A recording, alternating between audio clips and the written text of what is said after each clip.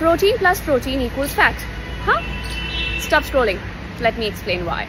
Think proteins always have a free pass? Well, not so fast. Yes, proteins are required for muscle growth.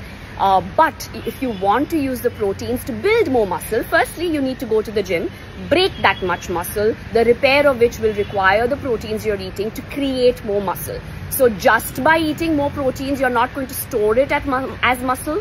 You need to go to the gym, and you need to go to the gym and break that much in accordance to what you're eating. Most people do land up consuming more protein, thinking more is good.